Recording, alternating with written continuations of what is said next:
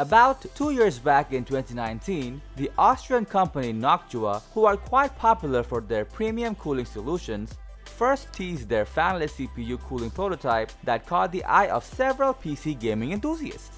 Fortunately, the most anticipated passive cooler was expected to arrive sooner than you expected to be, followed by a tweet response from Noctua itself.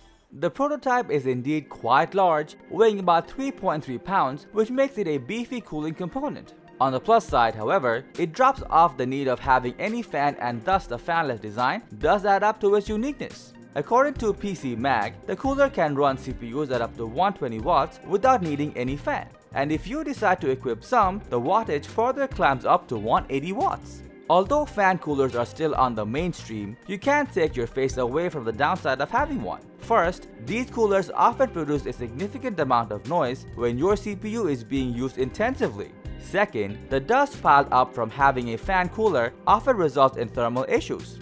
Lastly, some cooling fans are huge, which is harder to fit inside most compact cases. Noctua's cooler, however, acts as a solution to most of these problems by its passive cooling approach and fanless design. No fan means the complete bliss of having a silent cooling system. Less dust built up is also a fruitful benefit that Noctua's passive cooler is capable of providing. Finally, you won't have to spend a hefty amount of money on several cooling fans, as the passive cooler can get the job done in a cost-efficient way.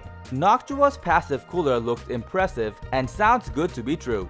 The question is whether it will be able to keep your hot running CPUs below temperature. The cooler was planned to be released in Q1 of this year, but Noctua has decided to delay the launch until Q2, and mass production has already been started.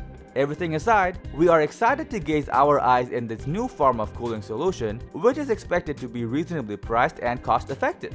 And that is pretty much it of our breakdown of the Noctua's upcoming passive cooler. If you found this video helpful, give it a thumbs up, share it with your friends, and comment below to let us know your thoughts. And don't forget to hit the subscribe button. Be sure to catch us on our next video.